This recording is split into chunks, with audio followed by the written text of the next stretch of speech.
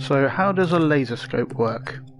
A laser scope has this gizmo looking thing, and you can move it around with dragging it with R2, and it has an origin point and it draws a line out, and if it hits something then it tells you about it out of the gadget itself. So a laser scope is just like a tripwire or like a security laser in entrapment or something like that, you know.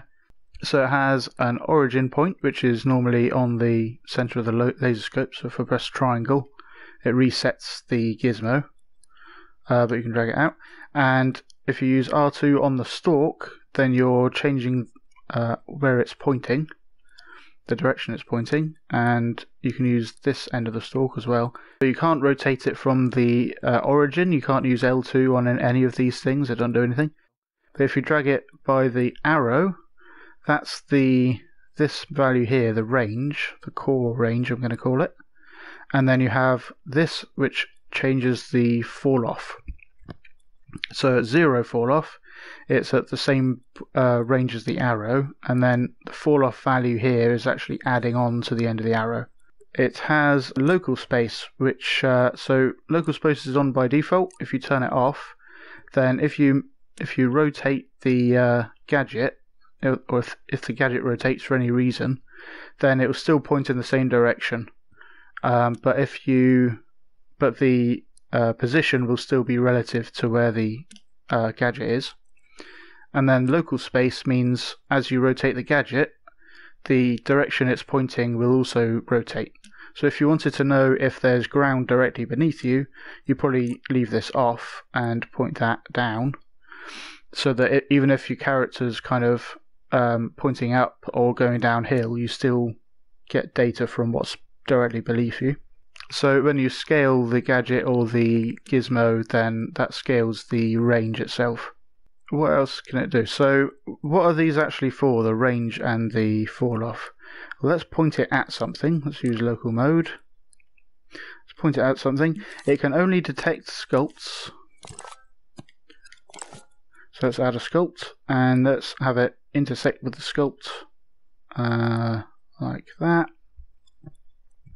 And as it intersects, you can see if a hit happens, then it gives you this little green extra gizmo which has an arrow pointing away from the surface. So if I change the angle of the surface, that arrow actually points away from the angle of the surface, which we'll have a look at later. So if we make the core shorter, then you can make the fall off longer, then we can have a number displayer so we can see what that gives us. So put that there. And this is the detected, the equivalent of detected in a trigger zone. It sends a signal while it's hitting something. So while it's not hitting anything, hit something isn't sending a signal, then when it gets into the fall off, it becomes a larger and larger value towards 1. It's like a percentage of how far along the fall off it is. And then when it gets to the core range over here, then it's just at 1. So you get this nice fall off, which makes certain things really easy to do. And by the way, the value that is sending out of this is also represented on the front of the gadget itself. So if you make that shorter like that, give it some more fall off, then you can see as it hits something further in the fall off, a black bar appears and becomes further up the face of the gadget until it gets to the core, and then it's full. So it has this nice kind of visual feedback for you. Point at tags. So if I add a tag here, give it a name, and I'll turn on point at tags, and then this activates and you can type in the same name, or you can use up and down on the D-pad through here, and it'll go through all the tags, named tags in the scene basically. So now it's pointing at that tag. Even though the tag is reached by the laser scope, it doesn't actually hit a sculpt. So all this is doing is saying point at a tag called G. So if we use this tag to aim it towards the sculpt. Now it's hitting the sculpt and it's sending out a value, and we can see that value there. But then when it's over here, it's still pointing at the tag, but it's not hitting a sculpt. So just a tag isn't enough to figure out if it's hitting something. You have to have a sculpt going on. If there are more than one tag, this goes for any such thing that aims at tags and stuff, it'll use the closest tag. So this one's closer, but then if I make it further away, it will use that one because that one's closer. Some gadgets have consider players as a switch on them, and they all work similarly. So if we actually have a look at what kinds of outputs we have, if you use a splitter, then you can wire something into it, and it will change according to what kind of wire it receives. So this is a light bulb thing, which means player info. So this is player info, and it has the ability to send a different value for each player and some other information. So if you have consider players on, this will give different values per player.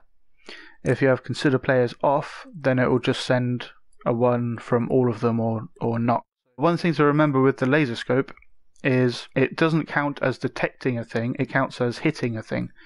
So for things like this, where it has a detected output, where it has, if it's detected by a trigger zone, then it sends a signal. It won't do that if it gets hit by the laser scope, because it's not actually detecting this object, it's hitting it, which is just counted differently. That's going to hit the sculpt. So we're hitting a sculpt and it's sending values from all of these things, which means it just uses that value. When you just use it for other things, it kind of defaults to the positive value. If we use consider players, then it only sends one out of not player owned, because this isn't considered player owned. Player owned is a whole other thing, which I won't get into right now. But the easiest example you could use is a puppet. So when a puppet is possessed, then it is owned by that player. So let's point the laser scope at the puppet. So that's hitting the puppet and sending a value, but it's not currently player owned. So let's go to test mode and possess that puppet. Now I'm possessing it, I am player 1, and it's sending a value from player 1 because the sculpt that it's hitting, or the collision thing that it's hitting, is owned, quote unquote, owned by player 1. And that's about all you need to know for this thing right here. So normally that's off, and I assume that's better for performance because it defaults to being off. But then if you turn it on, you can get that extra data. I'd like to thank Evil Keymau, Jason AC, Hyper Dream Surfer, and all of my other supporters for making this tutorial possible. Check out TAPgiles.com to find out how you can support me in helping Dreams creators. Thanks for your consideration, and I'll see you in the next one.